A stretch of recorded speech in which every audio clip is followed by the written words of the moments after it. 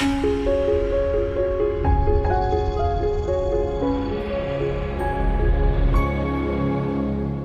చుట్టుపక్కల చాలా మంది అబ్బాయిలు ఉంటారు, యూనో కాలేజ్.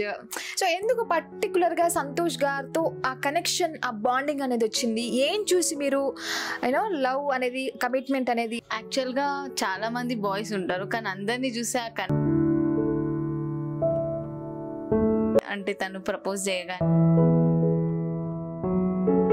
మీ లవ్ని ఫర్దర్గా తీసుకెళ్ళాలి, ఫర్దర్గా దాన్ని సక్సీడ్ చేయాలి అనుకున్న ఆ టైం వచ్చినప్పుడు మీరు ఫేస్ చేసిన ఆ స్ట్రగుల్స్ ఏంటి? చాలా స్ట్రగుల్ చేశాము. సో యాక్చువల్గా నేను ప్రపోజ్ చేసిన 3 monthsలోనే వీళ్ళ ఇంట్లో తెలియడం. దాని తర్వాత మా ఫాదర్ చనిపోయారు. ఫోన్ లాగేసుకొని హౌస్ అరెస్ట్ లాగా చేశారనమాట. ముందులా కాకుండా ముందులాగా ఫ్రీగా తిరగలేకపోయాను. మొత్తం చాలా క్లాషెస్ అయిపోయాయి. బ్రెయిన్ వాష్ చేసేటప్పుడు ఆబ్వియస్లీ మనం కన్విన్స్ అయిపోతాం ఆపోజిట్ పర్సన్ కి. సో ఆ టైంలో మీరు అంటే చేంజ్ చేసుకున్నారా? తిన దగ్గర మొబైల్ ఉండేది కాదు, ఇంట్లో మొబైల్ లాగేసుకున్నారు. తినని కాంటాక్ట్ చేయాలంటే చాలా కష్టం అయ్యేది. ఆ సిచ్యుయేషన్స్ లో ఉండగానే she try to contact me. నేనైతే స్ట్రాంగ్ గా ఉండే, మా డాడీ ఏడ్చారు కూడా. నేను లిటరల్లీ ఏడ్చాను.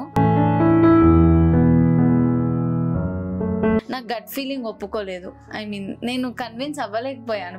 సో నాకు ఏమంతా వాళ్ళ మాటలు ఏం నన్ను ఇంపాక్ట్ చేయలేదు. మీరు చాలా పేషెన్స్ గా 4 years ఇంకా 10 years అయినా కూడా మీరు వెయిట్ చేసేవాళ్ళ జస్ట్ ఫ్రాంక్ గా అడుగుతున్నా. పక్కా ష్యూర్. ఇప్పుడున్న జనరేషన్ లో ఏంటంటే ఆల్మోస్ట్ అందరూ కూడా ఆర్య సమాజ్ మ్యారేజెస్ కానీ, అంటే పేరెంట్స్ ఒప్పుకోరనే లాస్ట్ మూమెంట్ లో వాళ్ళ స్టెప్ తీసేసుకుంటున్నారు. సో అలాంటి కపుల్స్ కి మీరు ఏం మెసేజ్ ఇవ్వాలనుకుంటున్నారు? ఏదున్నా అని ఫస్ట్ పేరెంట్స్ తో షేర్ చేసుకోవడం చాలా మంచిది. ఒక అమ్మాయి వెళ్ళిపోయింది అనుకోండి, అబ్బాయికి ఏం కాదు. ఒక అబ్బాయి అమ్మాయిని ఇంటికి తీసుకొస్తాం, కానీ అదే ఒక అమ్మాయి మాత్రం ఇంటికి గడప దాటి బయటికి వస్తే, మతపిచ్చి కులం పిచ్చి సమాజంలో తలెత్తుకోలేరు. ఫస్ట్ ఆఫ్ ఆల్ చెప్పాలంటే వాళ్ళు క్యాస్ట్ ఫీలింగ్ చాలా ఎక్కువ.